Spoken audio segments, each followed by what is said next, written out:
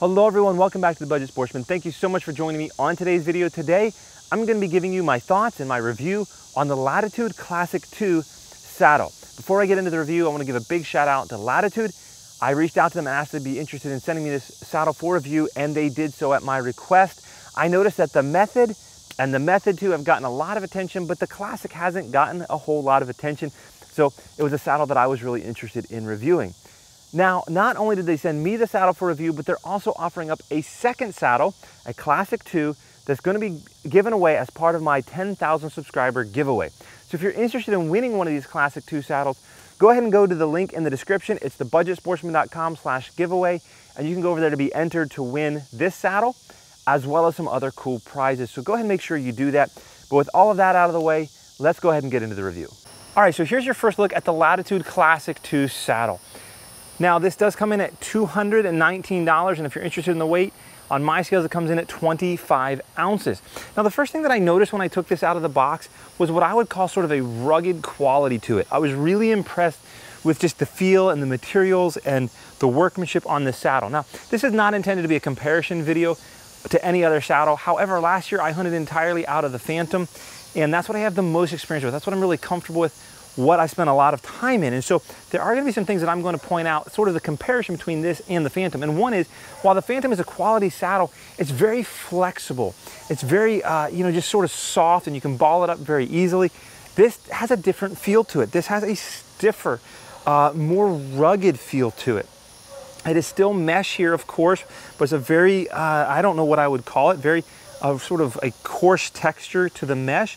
And you're also going to notice that because of these two support panels here, which we'll mention more later when we get into the tree, these are to provide support, but you're going to notice it doesn't just collapse really easily. So this, as far as balling it up, it's going to roll really easily in this direction like this, and you can really roll it up like that, but it's not going to roll as easily in this direction because you've got this really stiff webbing right here.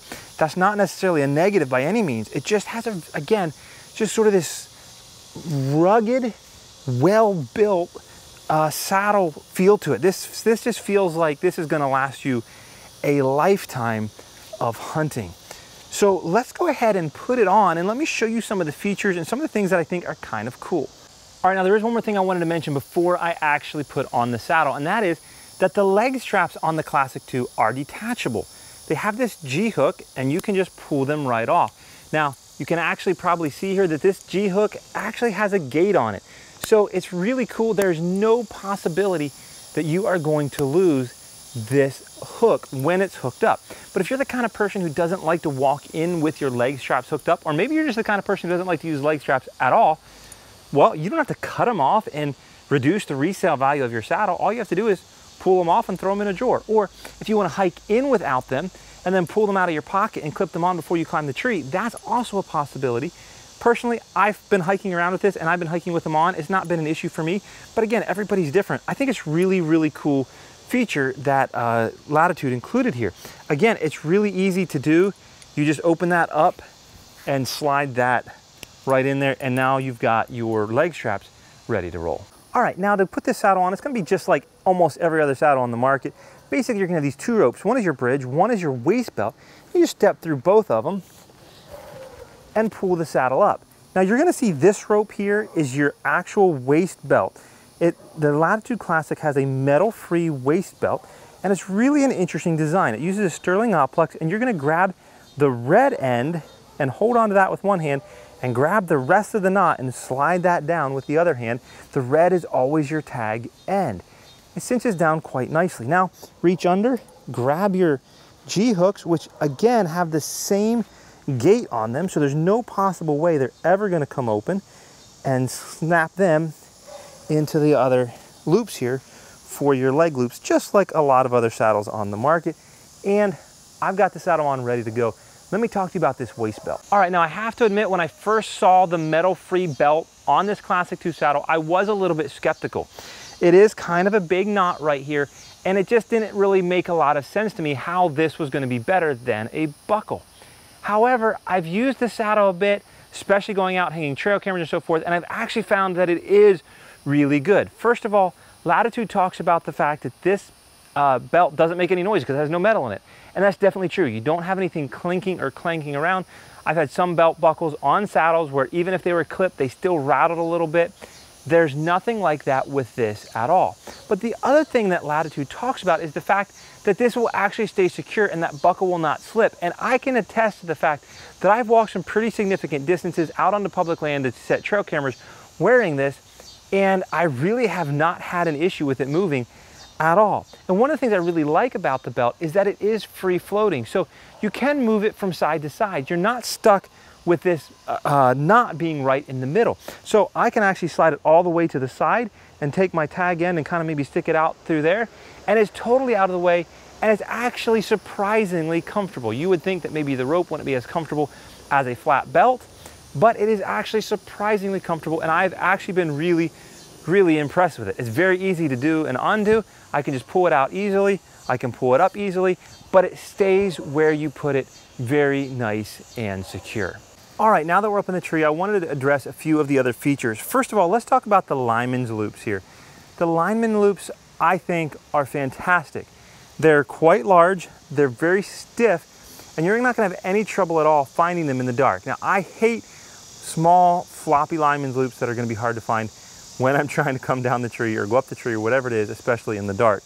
You're not gonna have that problem with these lineman's loops. Nice and large, nice and stiff. There are a couple things that I wanna point out, however, and that is that they sit horizontal to the ground, and they are connected only to the top strap of the saddle. Again, this is an area where, if I compare it to what I'm used to with the Phantom actually sits vertically, and they connect from the bottom strap to the top strap.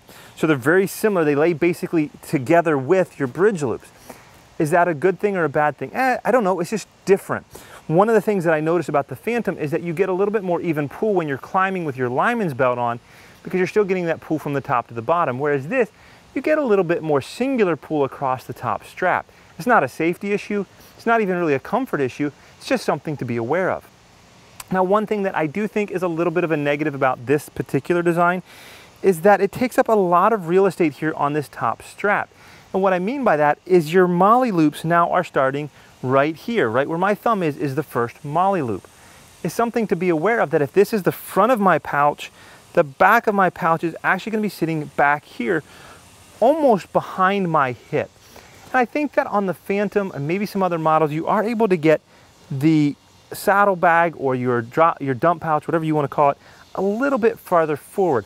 This is not an issue with just the Classic. There are a lot of other saddles out there that have the same exact design. So it's just, again, something to be aware of, that if you're going to run those kind of dump pouches, you are going to probably be reaching just a little bit further behind and not quite right on your hip.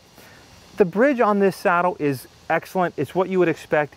It is a nice AM steel bridge. It is adjustable, very similar to a lot of other bridges on the market. Has a prusik on just on the right side only, and you're able to adjust your length with that.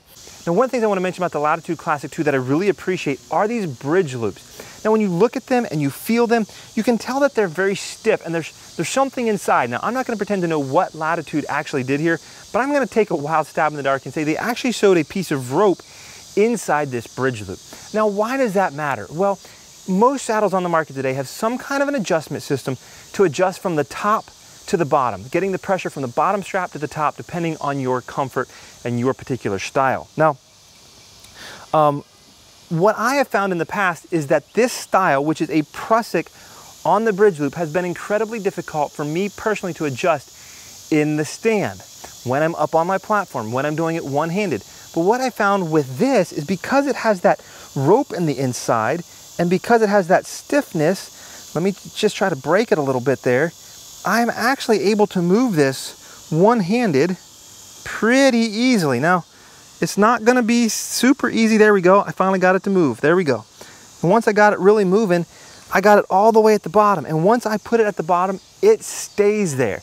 It locks in, it grabs, and you can see I've got all of this extra flapping around up there. And then I can take it off. I can take my weight off. Can try to get that loose a little bit again. And even one-handed, which is always the chore of this, right? Trying to do it one-handed, I can put it all the way from the bottom all the way to the top, and boom, it locks in. As soon as I put my weight in it, it does not move. So you have the full adjustment top to bottom. And the cool thing is, the comfort channels on the Phantom pop out sometimes, or when you shift around, they move.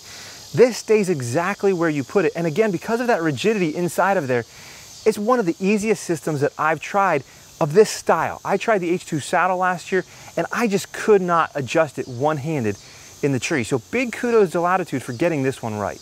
All right, so let me try to wrap up this video by talking about the comfort of the Classic 2 saddle.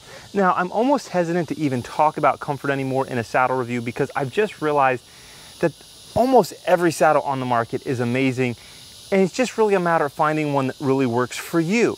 It's a matter of finding one that fits for your body style and shape and size and weight, as well as whether or not you're a sitter or a leaner. The truth is, I don't think we give enough credit to the fact that some saddles are better for sitters and some are probably better for leaners. Now, one of the reasons I say it is because for me, when I lean, I'm like a plank and I don't have a whole lot of backside to fill out any cup of a saddle. And this has been my experience with quite a few saddles. For instance, even the cruiser saddle that everybody loves, when I tried that saddle, I had this same feeling that it was just too much cup for my body. So that's a little bit of how I feel with the Classic 2 saddle. As a leaner, I don't feel like a lot of the pressure is on my backside. I feel like it's on the straps at the base of my legs and at my hips. Now, again, you can adjust that. You can play with the, not comfort channels, but the adjustability of the bridge here and the bridge loops. And certainly, I've been up here in the tree for quite a while filming, and I certainly would not say I'm uncomfortable, but I do get pressure in my straps more than what maybe I would care for. Again, as another data point of reference, however, I let my brother-in-law sit in this saddle. It was his first time ever in a saddle, and he had no problems getting comfortable absolutely instantly. And so, again, it's a very personal thing. I do not think that the Classic 2 is inherently uncomfortable at all. I do find that for myself, I get a lot of pressure on the straps, and that's just one data point. If you like everything else about the Classic 2 saddle, then absolutely, by all means, I think you should give it a try and see how it feels for you and your body. Well, guys, there it is. That's my review of the Latitude Classic 2 saddle. Again, if you're interested in winning one of these saddles, go ahead and go to the link in the description and go ahead and get signed up to be entered into the giveaway, which we're going to be doing later this year once we reach 10,000 subscribers. Again, the more you share this video, the more that you share the giveaway, the quicker we'll get there and the quicker we'll give away that saddle. Hope you enjoyed the video. Let me know what you think down in the comments, what your thoughts are about the Classic 2 saddle as well as this video. Until next time, remember to get off YouTube and get outdoors into God's great creation.